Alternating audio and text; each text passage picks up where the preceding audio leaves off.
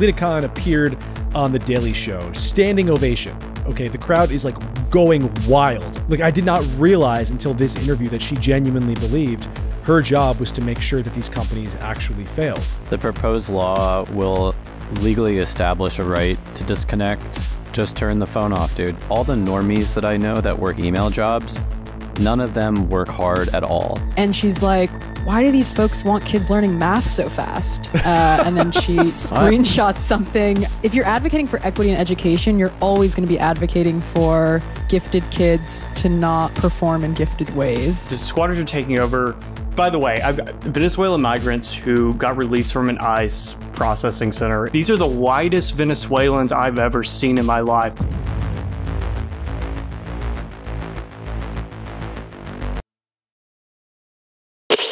What's up, guys? Welcome back to the pod. Right at the top, I want to start with Lina Khan. This is a couple days old. Lina Khan appeared on The Daily Show. This is Biden's FTC chairwoman, his kind of like industry terrorist in chief. Her job is to dismantle big tech, roughly. I mean, that's sort of her self-proclaimed job, I guess, at this point. This is the mandate that she believes that she has. And she's been executing, with great force. She calls herself sort of entrepreneurial about it. She appears at The Daily Show. It's a big to-do. Mostly the headline there was Jon had wanted to do this at Apple and was not allowed for whatever reason. I got to tell you, I wanted to have you on a podcast. And Apple asked us not to do it. To have you. They literally said, please don't talk to her. I sat down to watch it just because I'd heard so much about it. And what I found was much funnier than that. So first of all, she shows up. This is a government official, right? Her job is to just sort of go after companies. I didn't even think that anybody knew who she was outside of tech. Standing ovation. Okay, the crowd is like going wild over Lina Khan, who's not even said anything at this point. She sits down. At this point now, the crowd, every time she sort of insinuates, this is a 20-minute sort of mutual masturbatory interview between her and Stewart, just like loving each other, obsessed with each other. Every time she even sort of casually implies that she's going to sort of go after this or that tech company, wild cheers from the audience. And about like 5 minutes in, I realized this sort of strange absence of any actual claim that any tech company had done anything wrong whatsoever. I sort of kept waiting for that to happen, and it never appeared once. And I want to get your thoughts on all this, but I want to kind of go through a few sort of interesting pieces of the interview first, and then just kind of get your take on her specifically and this kind of cultural moment that we're in more generally. At one point in their sort of lambasting of tech, Stewart, pretty sure, sort of suggested that Jeff Bezos was still running Amazon. There was at one point a conflation of Boeing. So Lina Khan mentions if they don't get sort of big tech under control, Boeing jets are going to keep falling out of the sky. So this bizarre conflation of that airline with, Apple's potential monopoly on the App Store. The most interesting and telling piece to me, I think, and the real substance of it, probably for this conversation, she spoke about Instagram specifically, the Instagram acquisition. Now, when Facebook acquired Instagram, it was like 10 years ago, it was universally made fun of throughout not only, the press, but tech. Everyone was like, this is crazy. $1 billion for what? It made no sense. Facebook buying the free smartphone mobile sharing app for $1 billion. $1 billion of money? For a thing that kind of ruins your pictures? Now, obviously, it's seen as like the most genius move ever in the history of social media. Lina says her breakdown for this is like, at the time that Facebook acquired Instagram, they needed to acquire Instagram because Facebook sucked for mobile and Instagram was great at it. And if Facebook did not acquire Instagram, that company, she believes, would have failed, which I didn't realize. Like, I did not realize until this interview that she genuinely believed her job was to make sure that these companies actually failed. Like, what is it about it? If you just break that position down, what she's saying is like success itself is anti-competitive. Anyway, crazy interview. Really what you see there is a desire on her part to take apart business. There's not really an actual claim that she's made against any of these companies that she went after, and the crowd loved it. So she certainly, her and Jon both, and we said earlier, maybe a few weeks back, maybe a couple months back, we talked about Stewart being a new force in media. He certainly is. The clips are huge. The show is huge. His audience loves it. What do you make of the Lina Khan moment? I mean, it's pretty clear that there's a tech backlash. I feel like it's surprising and a little bit dismaying to see a standing ovation for the message of Lina Khan is essentially tech's bad, and people are like, chipping out over that, which is she's strange. A government official too. The whole framing that Stewart kept hammering home with her, she gave it to herself. She invoked the language of like scrappy upstart and whatnot. They're trying to frame an official for the most powerful government in human history as an underdog in a fight against big tech. That's crazy to me. Like, who actually holds power in this country? The tech companies hold a lot of power and a lot of wealth, but the government is power. They're literally power. What is she talking about? I don't understand this. You're not an underdog. And Stewart he's like a clown for the Democrats. I understand that. It's embarrassing. I don't know why he thinks that he's fighting for the little guy there. I mean, she's the biggest guy you could possibly be. Yeah, I don't really get how antitrust is supposed to work in the tech space. This is something that's bothered me for a long time because I'm generally somebody who I support antitrust. I think there is a lot of industries, especially in agriculture and some other places, where it's just gotten way too big and it is uncompetitive. And same thing goes with the medical sector. And there's a lot of companies where you could break them up because they make a product and they've cornered a market and nobody else can enter it. Because it would be competitive. And it's things like insulin or seeds, like Monsanto branded, patented seeds, things like that.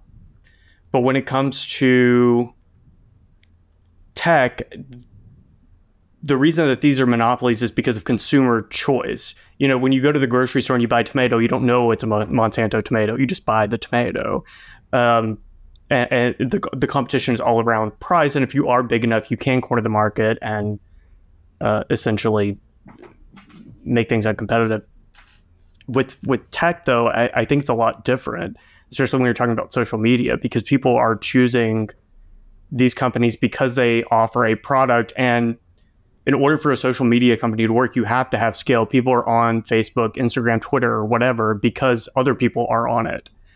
So you can't break it up and have two different Twitters with, half of the consumers go to one, half to go to the other. It would basically you would create two companies where one would succeed and one would fail, and then you would have a monopoly all over again. So the whole concept of antitrust when it comes to social media specifically has never really made sense to me at all. I noticed this a handful of years ago. They started to, and I think it's a great question. What do they actually mean when they're talking about antitrust here? I think forever the idea was, is there consumer harm?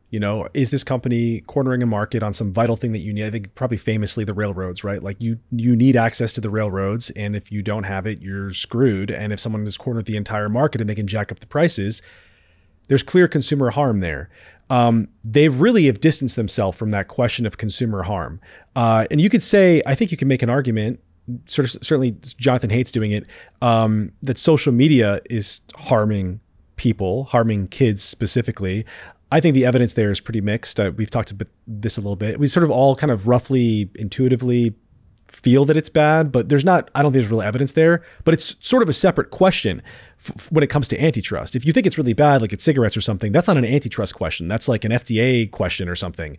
They're now for the monopoly conversations, for the antitrust conversations, they are really sort of totally discarding the question of whether or not this person having dominance is bad. And in fact, there are these places where dominance is really good, including in the marketplace. Talk about Amazon. Like Amazon at scale is able to do delivery the way that it is for so inexpensively. And that's actually really good for consumers. The prices historically have been really good. You could break that apart and sort of find some nefarious thing that they're doing. I'm sure there's something that someone in the comments will leave us. But in general, like cheap shit, people tend to enjoy. And that's what Amazon has been able to afford. They don't really care. And so you have to sort of ask yourself, like, what is the real reason for this? And I think it's linked to the people cheering and, you know, the standing ovation and whatnot. It does just seem like they're very rich and they're very successful, and in a manner that has not really been seen in, you know, a long, maybe ever sort of time, this many people or this few people with so much wealth, right? Like that's the thing itself that is bothering them. It's not that the success is hurting anybody else. It's that the success is itself sort of unprecedented. And it just drives people like this crazy. Yeah. I mean, the nefarious things that companies like Amazon are doing do not actually affect the average person. In fact, they actually help the consumer in some ways, which is why antitrust has been slow, because there's this doctrine that if the consumer's getting something for a cheaper price or whatever, you can't really intervene. But the stuff that they're doing is like hurting other small businesses, essentially. Like, I've heard stories about people, like, they'll make a product, they start selling it on Amazon, it does really well, and then Amazon basically copies their product and sells it at a cheaper price. And so stuff like that, I think is genuinely that is anti-competitive, and that is a problem. But that's not why these people are cheering, in my opinion. But let's talk. I want to talk about this question that you just raised, anti-competitive. You know, you said it is anti-competitive, and that's why it's a problem. I don't know that. First of all, I don't know that it's anti-competitive. It's competitive, and they're winning the competition. But I would say, why is competition itself the thing that we are prizing here? Why are we saying they need to not be winning this competition? It's like, do you care about consumers, or do you care about sort of this strange like ideal of lots of people competing? I don't really know why we care about that, the competition piece. Why does it matter? Historically, I think you could make the argument that you needed to care about that because that and consumer harm were linked. But if it's not the case, then which thing should you care about? And it's like, clearly you should care about the consumers. There's maybe a more salient anecdote here, which is the Department of Justice's lawsuit against Apple. One of the things they're quote unquote accusing Apple of is not allowing other smartwatches to pair with the iPhone. And it's like, it's totally incoherent along the lines of competition, because this is just a product that they offer that the consumer can either opt into or opt out of. And I don't see how anti-competition concerns come in there at all, because it's basically one product, the iPhone and the Apple Watch pair, and that's super confusing. It's like if Sega Genesis back in the day got really, really huge, and then they were sued because they wouldn't allow you to play Nintendo games on the Sega or something. Right. Like, wait, did that actually happen, or is that that's to the best of my knowledge, that's never happened. But okay. But like, yeah, it's like that's that. what Yeah. it sort of, that's what it is. That's what's happening here. The phone, they think, is just too big, and so you have to be allowed for the App Store one. It's like you have to be allowed onto the App Store to compete. But then when we get to the point where it's like, well, how is this harming consumers? It's always some really abstract, idealistic argument about, like, well, just imagine all of the flourishing of interesting ideas we would have if it were more open. And I actually think that that's true. And I fucking hate how closed off Apple is, but it's not really clear that it's worse for the consumer. In fact, I think you can make an argument that it's much better for the consumer. When Apple first took off, it was the era of people were getting viruses on their computers still. Like, I mean, your computer would be crippled with viruses. And Apple took off because it was a closed system that was better at policing that. I mean, there are a lot of reasons. Part of it was a brand monopoly, just like it looked better. That those cool iPod commercials that they were cool then, everyone loved them. I mean, who knows? But the closed element of that system was seen as advantageous for certain things that were seen as to the consumer's benefit.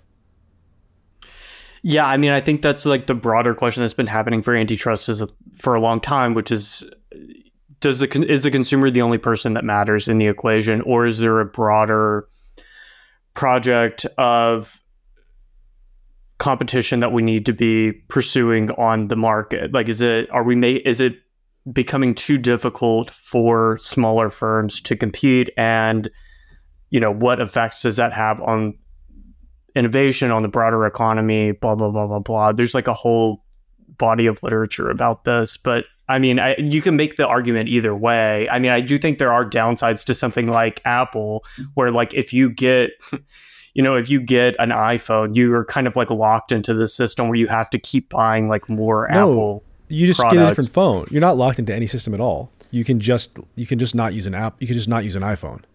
And when it comes to the sort of argument about, these companies you can't compete with them anymore and whatnot, there wasn't a version of Amazon before Amazon, and there wasn't a version of Facebook before Facebook. Like all of these companies there wasn't a version of Uber before Uber. They're all sort of first of their kind. I mean, yes, it's true. I think competing with them at this point is very, very hard. I don't know entirely how you would do it. You think about Google, and Google has a search monopoly and has forever. It hasn't hurt consumers. It seems totally fine for consumers. And it's weird to sort of invent something that never before existed. That was the Google specifically. It was their algorithm, or not their algorithm.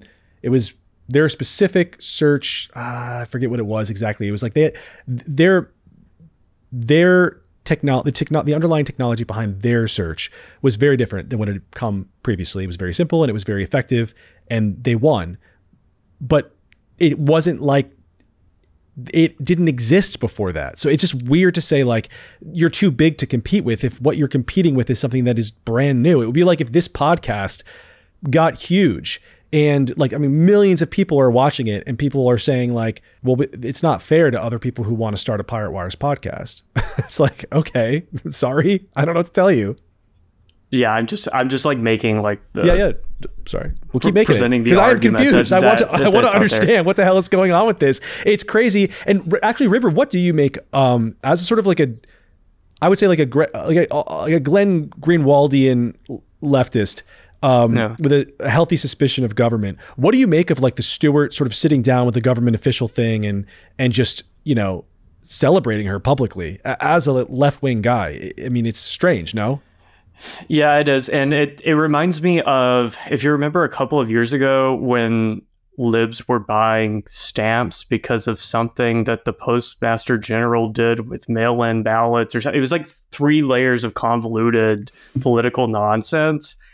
But like the post office website sold out of stamps. It was like a weird thing, but it's this rise of political hobbyism where you have, not only does Jon Stewart know who this woman is, but his audience knows who this woman is. And in a way, it's like a subcultural thing. I actually don't think that it even describes like the average Democratic voter or anything. It's really odd. Sanjana, last thoughts before we move on to another banger, if I do say so myself. River, to your point about how consumers are driving tech monopolies in a lot of ways, in ways that they weren't necessarily driving agricultural monopolies or rail monopolies. I mean, I think my sense on this whole tech antitrust debate is like, if consumers want to proactively opt out of things like Amazon and spend more money to support small businesses because they sort of think that, the monopoly of Amazon or, an Apple monopoly over phones is bad, and they want to spend more money to buy other goods as almost like a political statement, that seems like the way to sort of fight the tech monopoly if you think it's bad. I don't think someone like Lina Khan coming in and implementing some top-down government solution that probably is going to have just the effect of eventually recreating the monopoly in a different way, because people are always going to opt into the best technology. They're always going to choose Google PageRank over whatever other search competitor came before it.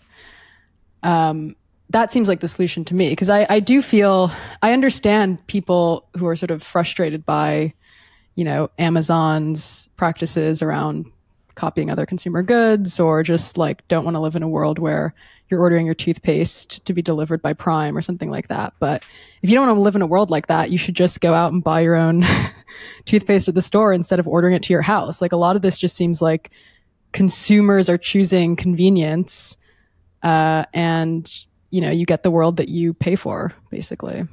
Right. And I guess there is a degree of like, the more people do it, the more you sort of have to do it yourself. The world opts you into the system at a certain point, But I don't know. I don't really hear people talking about it this way. I don't hear people talking about the sort of remote culture and how sort of spiritually harming that maybe is. And I don't see people talking about, like, in the context of the FTC, they're not talking about social media sort of depressing us and our kids. It's just a straight economic argument that doesn't make any sense. And it betrays, I think, the real motivation behind all of this, which is just to punish people who are successful in tech specifically, which increasingly I do believe is seen as a fount of, by Washington people, I think it is seen as a fount of competitive power, which is alarming. And you see these people kind of emerging from Washington, wanting to be involved in tech. There are no shortage of people from, whatever administration immediately making a beeline into either a VC shop or working in-house at some giant tech company.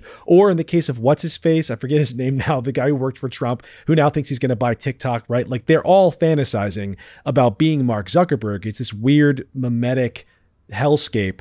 And I think that's what is happening. It's like, it is just a war for power. It has nothing to do with any of us. Speaking of disconnection, though, thank God for Matt Haney in San Francisco, who went from being just one of the worst supervisors in history to one of the worst state assemblymen in California state history. That is sort of what happens, I think, in the state. And Sanjana, you can really break that down for us later. But it seems like people just sort of fail up throughout their entire careers. This dude drops a bill, and it is going to be, people have the actual right, he argues, to disconnect from their phone. And what he means by that is a limited number of hours through which you can be reached by email. It will be after the set number of hours, it will be literally illegal. I think, Brandon, I believe you're the one that researched this one. It'd be literally illegal to send an email. I don't know. Unpack it for me. The proposed law will legally establish a right to disconnect. And basically, it will require every employer in California to have a policy or action plan communicating how it will implement that standard. That's from a news article that I read about it. So it's not totally 100% clear. Enforcement of the law will be done via the Department of Labor, which could levy fines at $100 per incident for employers with who, like, I don't know, ping somebody at 5:01 p.m. or something like that.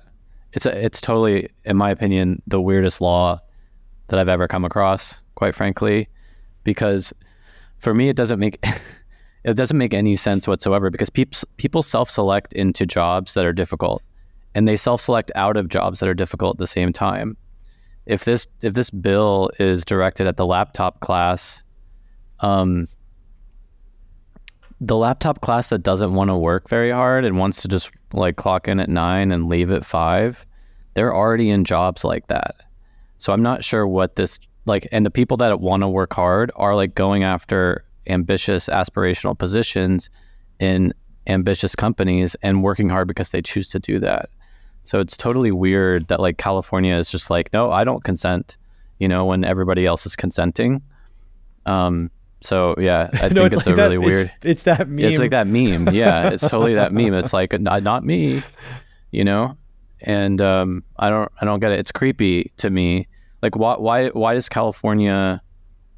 It's almost like they assume that there's a quote in the Standard by Haney. They got him to talk about the bill. He says right now it's very murky, and he's talking about jobs, I guess. Like, it's very murky, and people are left expecting to be working and responsive all the time. And so that's his quote. He's like, people don't know what to expect at their jobs. And so Haney actually thinks that there are like hundreds of thousands of Californians, again, in the laptop class, who don't know what their job expectations are. It doesn't, like, for me, this is like not actually realistic and not happening. I think there is an interesting thing here, at least. I think that Haney is correct to address new behaviors in a world where we fundamentally changed because of technology, right? The phone has changed behavior. I think people are way more connected now than they ever were. I think it has a lot of negative effect on our lives too. I sort of agree with all of these different things. I think it's worth talking about. I think it's a crazy thing to pass a law on. It's specifically crazy because one, I don't know what kind of law you would pass to really fix this problem of a fundamental shift in society because of a technology that's changed the way that we communicate. But what he sort of does is he erases the possibility for opting into a situation where really you work at a startup, for example. There's no such thing as a startup that can just clock out after, after the hours of 5 or before the hours of 9. It doesn't work that way. Like, there's work all of the time. There are lots of jobs even outside of startups that are like this. You're working in a newsroom and you're chasing a story. They don't just stop in the middle of a story because, well, I've reached my average hours per week. You're on salary. You're not getting paid by the hour. And if you want to get paid by the hour, you can do that. There are jobs where you can do that. I think it is a complicated labor issue, but I would be more willing to sort of even entertain it if it wasn't framed in such a way as was like, I personally would not even be permitted to opt into a situation like this. You see this huge push also on the left to, and again, when I say left, I'm talking far left, like Rose in bio left, Hammer and Sickle in bio left, leftists, like crazy deranged Twitter left. You see a push to ban like what they call child labor, which is 14-year-olds working at McDonald's or something. Anyone who is a teenager getting a job, which it's another situation where I think to myself, it's not your right to tell me what I can and cannot do. My job when I was 13 working illegally, and then 14 when I started working legally on the boardwalk, it changed my life for the better. It was one of the best things that ever happened to me. I worked all the time. I absolutely loved it. I made new friends. I had my own money. I had freedom. And it was all sort of with a kind of training wheel situation. And I get that high level, the reason we even have child labor laws is because you have these situations of exploitation or whatever. You had kids, forced in factories and whatnot by their family. Okay.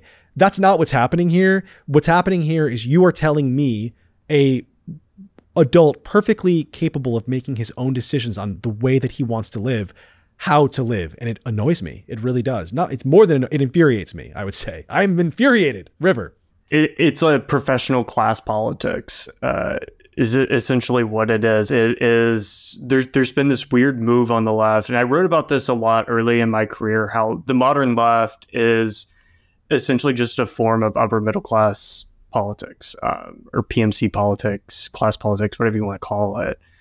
And that's basically what this is, because if you are a working class person, you are not going to be getting Slack messages at all. And you're definitely not going to be getting them in the middle of the night. And I do sometimes, and that's fine because I signed up for this and I get a nice salary and whatever. I think it's kind of ridiculous to go after that. I mean, they're clearly playing to the left is clearly playing to its base, which is no longer working class people. It is people who have email jobs. And I mean, that in and of itself is one of the craziest political developments, I think, of the 21st century, is that this great divide between the left and the working class, it just keeps getting bigger and bigger and bigger. I find it fascinating for that reason. But I mean, I don't like, sometimes it is kind of hard to find a work-life balance. If you work remotely, if you have a job where you're like, journalism, where you're kind of on the clock all the time, but it's what you signed up for. And if you can't handle it, then, you have to get another job. I don't know what, I sort of thought that you would have, out of everyone here, been the most kind of interested, at least in the question, or like you're clearly interested, but like open to it for some reason. Do you not kind of, could you maybe steelman where they're coming from? Yeah. I mean, where they're coming from is they want to create more work-life balance for people they don't have. They view it as a labor issue where, productivity has risen, yet a lot of people in these sort of email job positions feel like they're still on the clock all the time, and it creates these neuroses and a constant sense of anxiety. You hear Slack notifications in your sleep, whatever. And I get it, but it's what you signed up for. I just really don't like growing up the way I did. Like, I never thought I would have a job where this sort of thing would even be a problem to me. as opposed to like paying my bills. So I kind of just don't have a lot of sympathy for this type of shit. I don't know. It irritates me.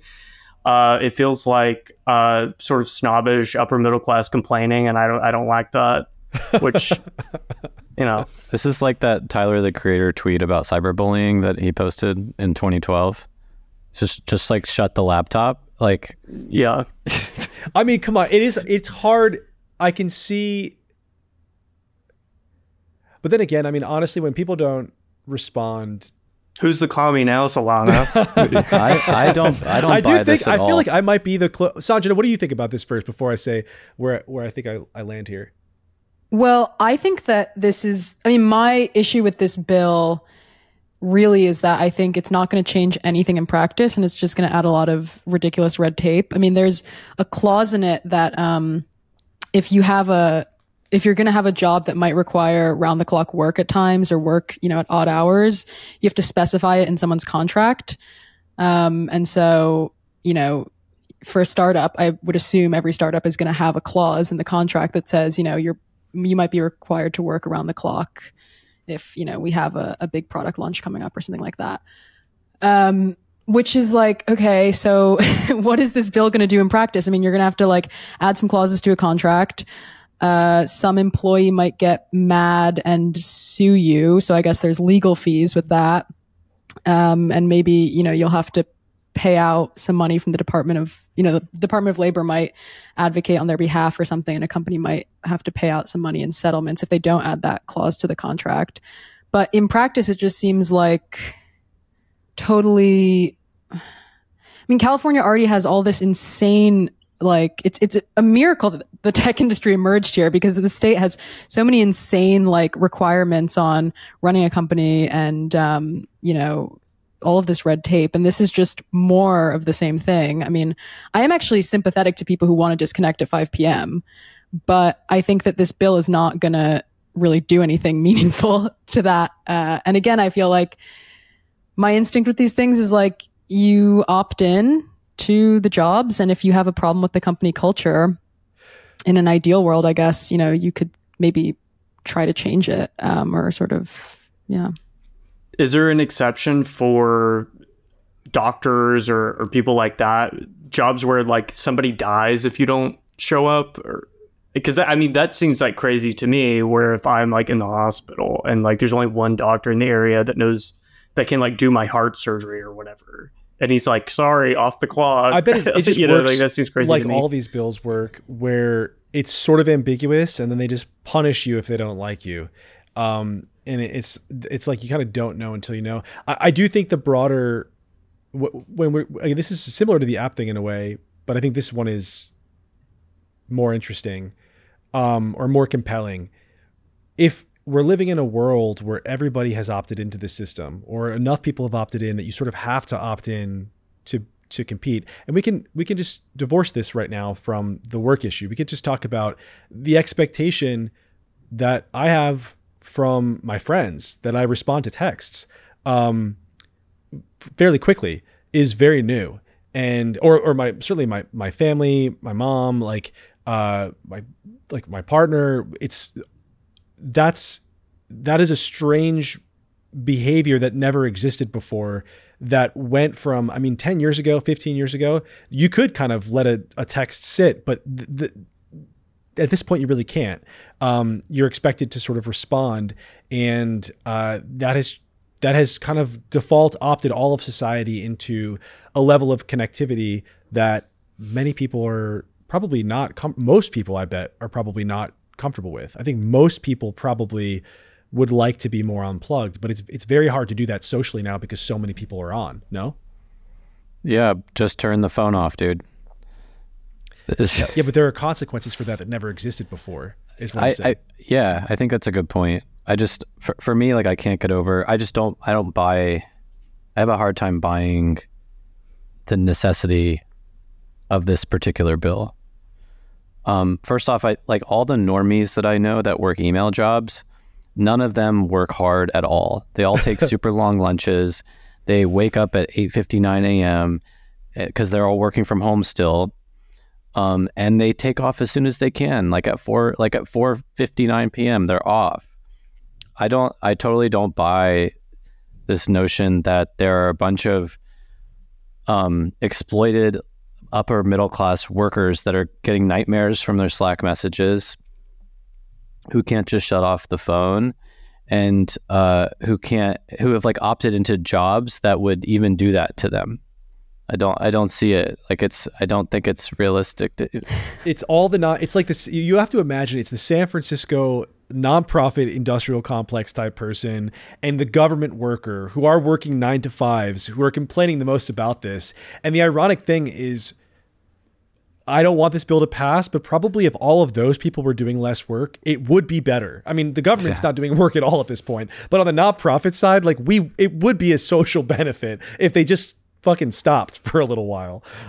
Last thoughts on this before we move on to the war on algebra. Yeah, I think it feeds into the ambient anxiety of the upper middle class that Barbara Ehrenreich described pretty well in Fear of Falling, which is a book that was written really before the internet took off. But it was this book that basically says that like there's a sort of ambient anxiety that pervades like the professional classes, because your job is your identity, and you kind of have to always be on. Even if you don't work that hard, you have to be prepared to work at any time. And like if you aren't able to do that, then you are going to fall, and it's difficult to, you've lost your identity, and you have to become like a regular sort of like shift worker, and you lose not only your job and your income, but you also kind of lose your identity in a way. And I think that like that's sort of like a little bit of what this is about. It's not that people don't necessarily are like afraid of like responding to an email or at 6 p.m. or whatever. They don't want to have to like think about the email. They want to be treated like a waiter or whatever. To be honest, the happiest I've ever been in my life was when I was like a waiter and I was broke, because I would go in, I would clock in, and then I got off and I got drunk all the time. I was also in my 20s, so like it didn't matter. But like, I mean, that was kind of, you are very relaxed. You don't think about work when you're not at work, and that's what people want. But they also want the income and the prestige and the identity of being like, well, I'm a coder, or I'm a writer, or I'm, whatever. And you can't have it all. There's trade-offs to everything, and you just have to accept that. And if you can't, then, choose a slower pace, choose a different, lifestyle, but just accept that there's going to be less money that comes along with it. Yeah, that's just I think life. It's an interesting distinction. I was a barista and I loved it. It was the best job I ever had. Well, maybe not the best job I ever had, but it was probably the happiest, like the most peaceful that I ever was. And that's just not how art works. And that's not how building companies works. And that's not how really demanding jobs where you feel like you've accomplished something tremendous work comes where it comes, and you work as hard as you have to do to get something done. And yeah, that's that. Sorry, Matt Haney. I know you've never had a real job in your life, but this is not how working works. There's an obvious way to sort of raise your self-confidence and be proud of yourself, is to do work that you're proud of. And to do work that you're proud of, it's not usually easy. And I think, like you said, River, the laptop class here in California is trying to have its cake and eat it too. And they're not going to get there by limiting their work hours, even though they already don't work hard. Yeah, I'm imagining like those. They do not work hard. There's nobody there's so many companies you can go to where they're giving you mental health days, they're giving you half-day Fridays. HR is just buzzing around asking if you're all right. There's perks, like this still exists. Nobody in California in the laptop class is just like nobody's being forced to work more than they want to, except for those people who are opting in and actually doing, like things that they care about. I do want to move on. Sanjana, you've probably been watching this kind of, I guess, yet another dust up over the question of whether or not we should be teaching our kids math on Twitter, centering on Garry Tan and a company he invested in, and this one deranged activist, I believe activist, I don't know, media personality. I don't know what she is. Just tell me the story and let's talk about math. Yeah, speaking of members of the laptop class in California with nebulous job descriptions. I mean, so basically, last week we talked about Jo Boaler and this kind of push to water down math education across California, which is happening in public schools all over the country. One of the solutions that enterprising people have sort of thought of to fight back against this idiotification of math education is creating their own companies that teach kids math at an accelerated pace. And so one of these companies is called Mentrava. Garry Tan happens to be invested in it. I don't know if maybe through YC, I'm not sure, but the company seems pretty cool. It's like an app that has all of these sort of courses, and you can put very young children on it, and they will learn up to college level courses before they're in 7th grade. So they teach reading. It looks like per their sort of curriculum, they're trying to teach 4-year-olds kindergarten and 1st grade math, which is pretty cool. Apparently they're trying to teach 7th graders AP calculus and 5th graders AP computer science, algebra 1 and 2 in 4th grade. And they have a sort of, interesting pedagogical approach where they're doing flipped classrooms where kids sort of self-study the material, and then they can work with a tutor, I think, who will sort of help them reinforce the concepts. And they have a ton of interest, even though I'm not even sure they've launched officially yet. So anyway, that brings us to Emily Mills, who I'm not actually sure what she does. She's always on Twitter. I mean, everyone who's familiar with SF Twitter politics knows who SF Mills, which is her username, is. She's also really obsessed with you, Solana. She has this long tweet thread where she's like, Mike Solana of Pirate Wires and Founders Fund, really? Was also involved. Yeah, you should look into it. Is also involved. He was involved in the school board recall. Hell yeah. She brings up the DEI industrial. This is fan behavior. Hi, Emily. Thank you for your support. She is. It was actually really good promo for us. She, mentions your interview with Chris Rufo. She's a fan. Wow. She watches closer. She looked into, well, not as close as my mom, but she's one of my biggest fans, it sounds like. Yeah, she read the about page on Pirate Wires. Anyway, so Emily Mills tweets out screenshots of the slide deck from Mentrava, which are saying, we're going to teach 2-year-olds to read at a 2nd grade level and all this kind of cool stuff. And she's like, why do these folks want kids learning math so fast? And then she screenshots something where, so I don't know, crazy. Someone associated with the company is we want to accelerate human achievement. And they're talking about how many lives would be lost if the mRNA vaccine came a year later. So this is kind of this idea that, we should be educating kids well and as early as possible so that we can, innovate more effectively in the short and long term. And she then says, she sort of reframes her critique as this is an attempt to exploit children's labor, because basically the idea is these tech bros want to teach kids advanced math and coding so that they can build products for them and become this underclass of cheap labor. Imagine, but can we just paint a picture of what that is? That's I'm imagining just thousands of little 10-year-olds in lab coats at a chalkboard just doing addition and shit. That's crazy. That's awesome in a way, but very weird. It's a very bizarre, niche, dark fantasy. But that's not even what she's saying. She's saying the tech bros are coming after your future labor. I don't think that she's saying that the tech bros are going to exploit 10-year-olds. No, she says she cites a video of a guy who works for Replit, I guess, which is invests in Mentrava. And she said these investors literally want the kids' labor.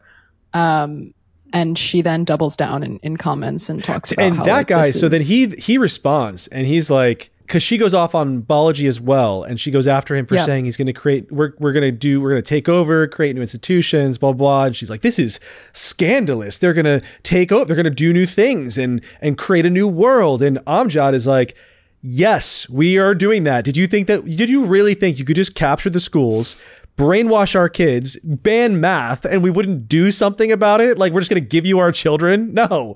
So it was a fun, crazy war. She had a lot of support, it seemed like. I mean, it wasn't like, yes, she's a crazy person, but she has thousands of followers. She has a lot of, like, she's part of that whole sort of scene of hard left, I don't know, activists, personalities, whatever, the people who sort of fuel the local elections.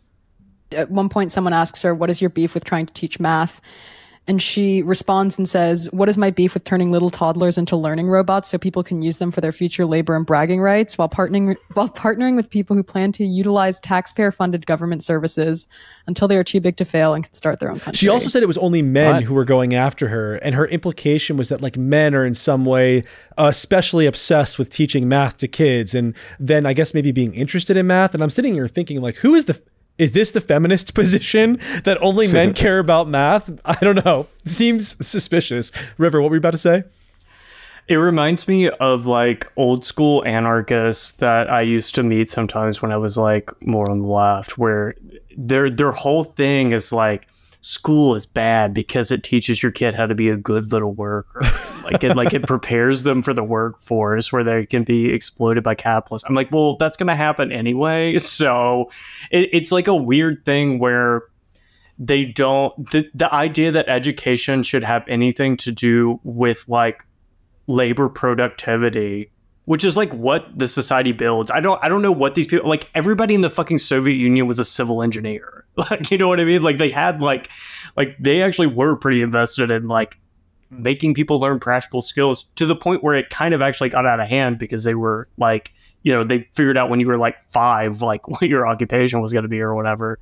But it's like, it's really, it's so strange to me, like that argument that like kids like shouldn't be prepared for the workforce, that you shouldn't teach them practicable skills, that it should just all be reading like Audre Lorde or something, but it's crazy. But don't you just sort of get the sense that she doesn't really believe this? I think that the left in SF, in all the cities, really, this is in New York, this is a big deal. In Boston, I've seen this play out. They got themselves in hot water by, you know, going after gifted and talented programs. Algebra specifically is under fire in California because not necessarily we don't want our kids to learn math. It started because only some kids were learning algebra at a certain age, and those kids were the gifted kids who were doing better at math, and they were sort of weighted into these things. So in an effort, I think, to do something that they perceived as, the far left perceived as like equitable, an equality issue, a race-based issue, they created this sort of strange dynamic where they were going after the education people were going after teaching kids. And so the really Looney Tunes, like Emily, then they see all this happening, and rather than be like, well, wait a minute, maybe my guys are wrong about something. For example, like, I think that we should teach kids math, actually.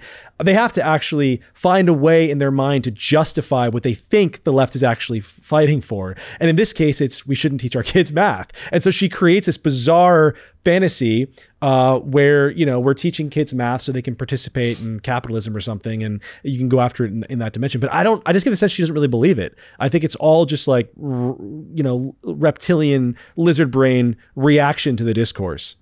Yeah, I mean, I do think, though, in my mind, like equity, to the extent that equity means equality of outcome, these people, if you're advocating for equity in education, you're always going to be advocating for gifted kids to not perform in gifted ways, because you then won't have equality of outcome.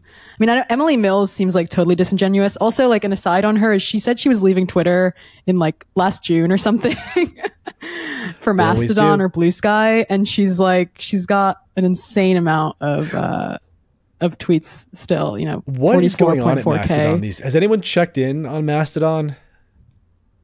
I still don't even know what it is. Is it the same as Blue Sky? Yeah, Blue Sky I'll see screenshots of every now and then, but Mastodon I haven't heard of in ages. I think at least Blue Sky was where they uncovered the Linux backdoor hack that we had to take on a few days ago. So something's happening there. All right, go off. Presumably. None of those will ever work because it's only libs going there. Like, Twitter is the hate site. Like, you have to have your foil. You know what I mean? Like, you have to have, like, somebody to fight with. Otherwise, it doesn't work. Like, that's why people go on Twitter, is to fight with other people. Yeah, you cannot, there's never going to be a nice Twitter.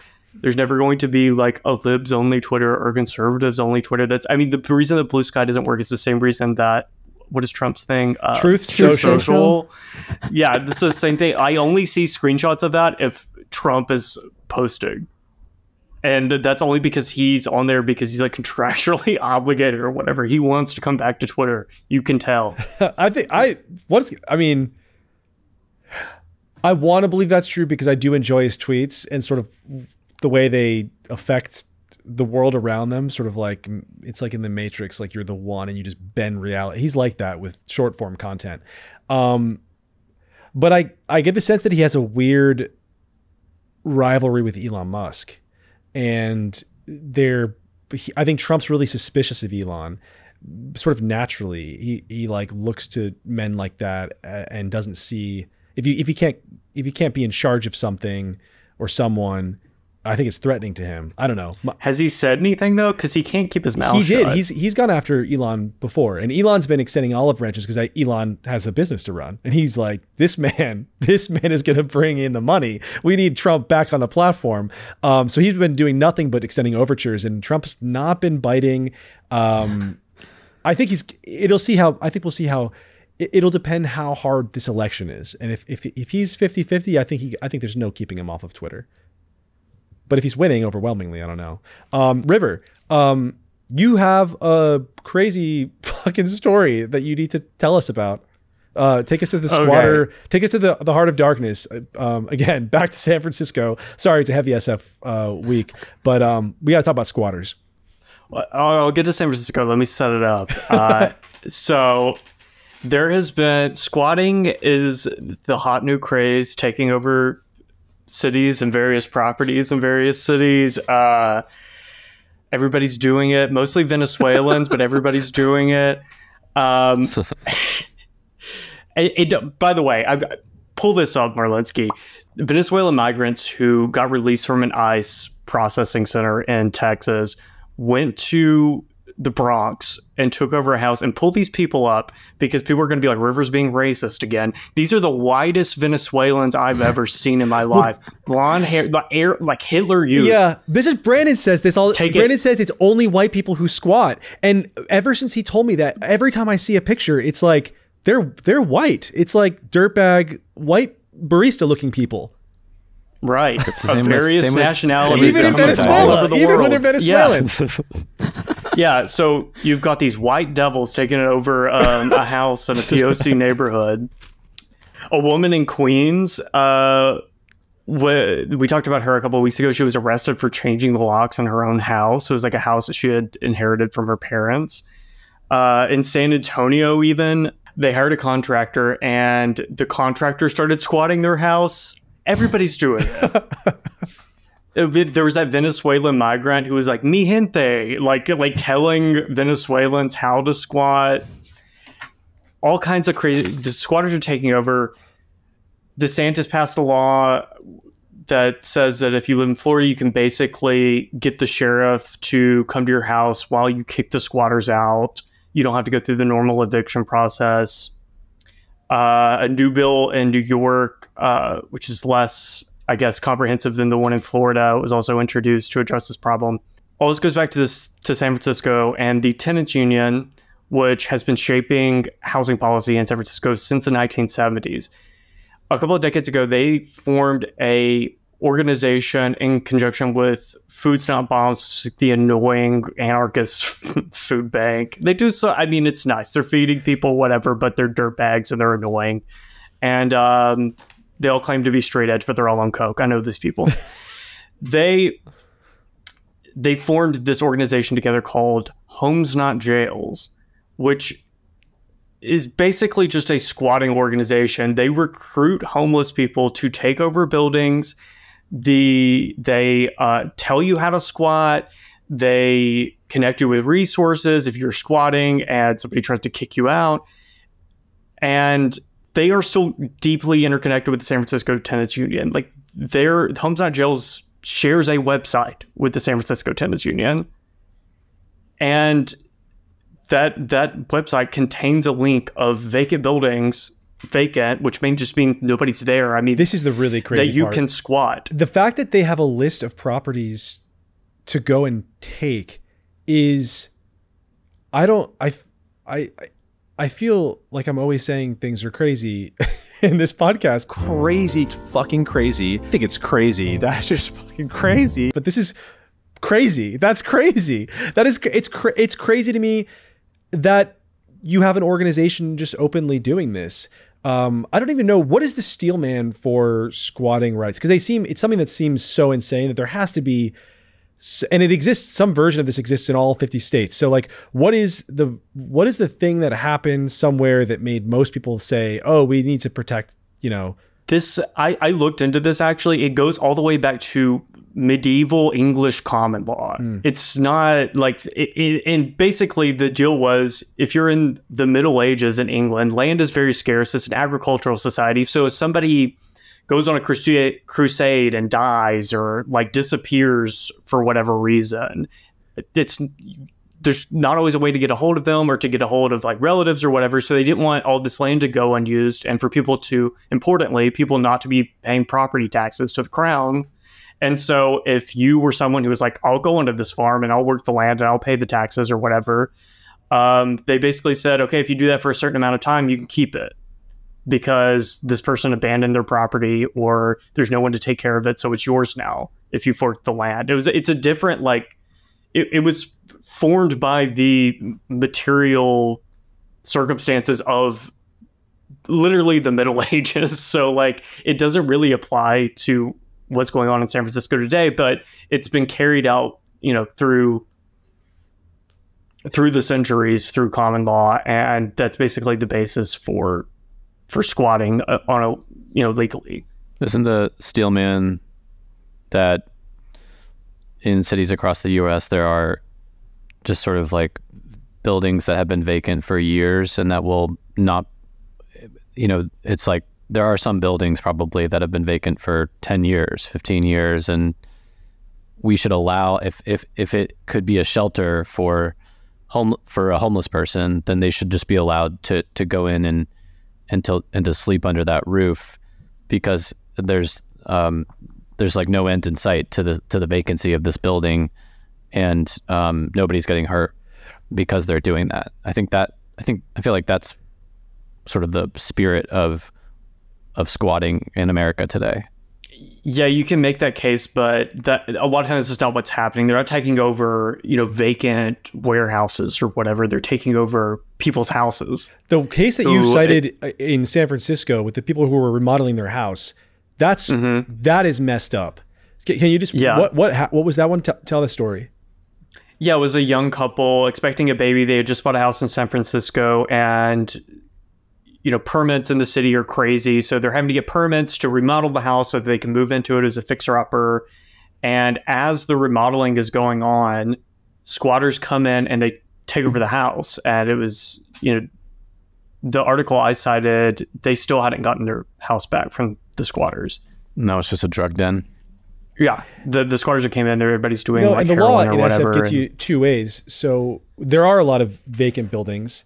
Though I think it's interesting that, again, like, these laws have always been around and everywhere. And as River mentioned, they go back, forever. So I don't think it's this very specific modern thing is maybe not why the laws exist, but is how they're being justified today.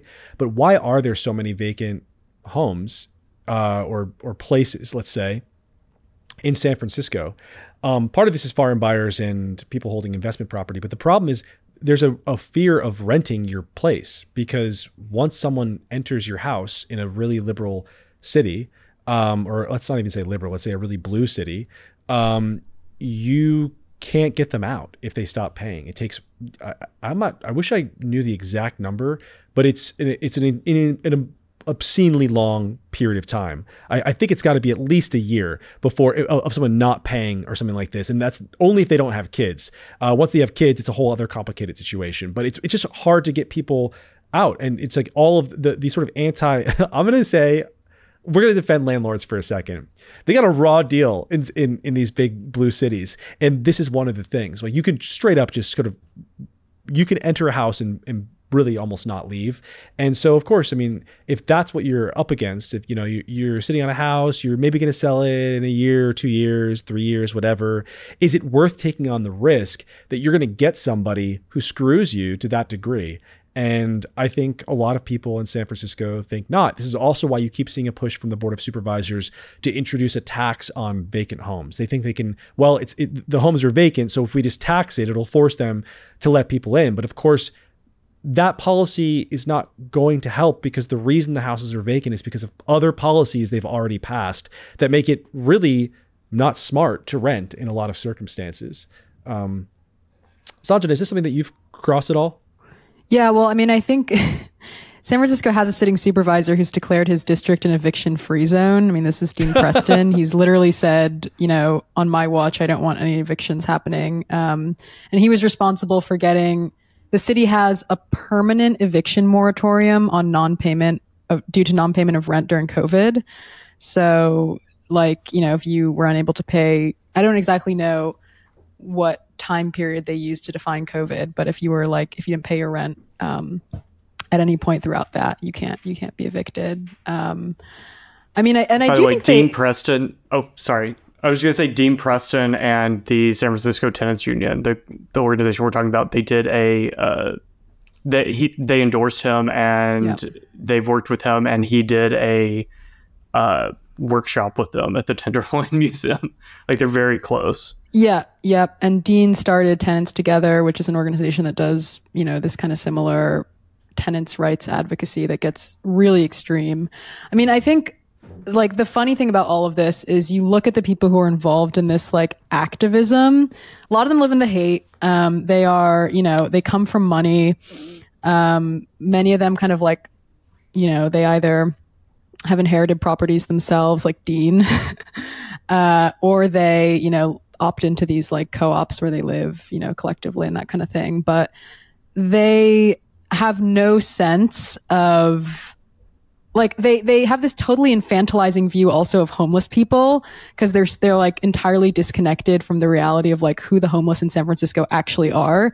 It's the homeless in San Francisco are not people who have been priced out of homes that they were already paying for in San Francisco. These are drug tourists, many of whom are actively psychotic, who, you put them in the SROs, they have ways to get rooms here, and they just destroy them. I don't know. I think there's a lot of levels at which the people who are advocating for squatting here are completely disconnected from even the poor and dispossessed people they claim to be trying to empower. I think that the squatting thing does have the potential to become a major national story. Especially it's an election year. It's an easy thing to talk about, and it's a hard thing to go after if you're on the left, and Biden is. You're going to lose. He's already having trouble with his base on the Palestine stuff. You take away squatting, I mean, you lose the baristas forever. And I don't know that the Democrats can handle that, because who is left, as River, you mentioned earlier, they've lost the working class. What is left in that party? They really need the coalition. I don't know. Am I wrong? Do you think, because I mean, DeSantis already making it an issue by going after it. I can see this becoming something that every state sort of has to address. Also, the more that people expose that these laws exist, I think the more squatting is going to happen. I think probably we'll see a spike of this in places like New York and San Francisco, because a lot of losers are just learning for the first time that you can literally just take someone's house and it's fine. Yeah, the San Francisco Tenants Union website even tells you kind of how to do it. And they basically tell people to lie and to say that whenever they try to evict you, to say that you have a verbal agreement with the landlord to lease the house and that you're leasing it. And then you have to go through like a whole court process and blah, blah, blah. And the thing is that if you stay at the building long enough under like certain circumstances, you can actually like get the deed. Like you could actually literally permanently steal the house. And I don't know if they've done that with individual houses with homes not jails, but they've definitely done it. They even brag about it on their website with like vacant industrial buildings where they've gotten homeless people in the buildings, got them to stay there forever, fought off evictions, and eventually just literally took over the house. It would be crazy to be sort of a Venezuelan, like, border hopper who hears about on TikTok. You're hearing about like these strange American laws where it's like finders keepers. If you see an empty house, you can just walk in. And they really, I mean, why? I don't know. Like if you're not from the country and you hear that, you're like, is that, man, it is the land of milk and honey. We got to get there as fast as we can. And then they get here and it's like, I don't know. I guess that's sort of true, but maybe frowned upon.